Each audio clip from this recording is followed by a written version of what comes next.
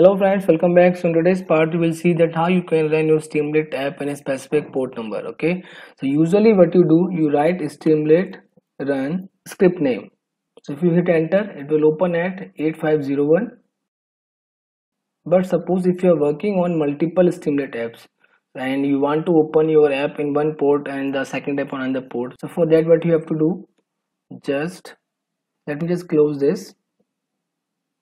Now you will run Streamlit run, and instead of writing the script name, what you write, server port, the port number where you want to open it, 8051, suppose 8052, and the script name. If you hit enter, it will open at 8052. You can see it's not working here because I've stopped it. This is working. So this way you can open your Streamlit app on a specific port number. Thank you very much. Have a good day.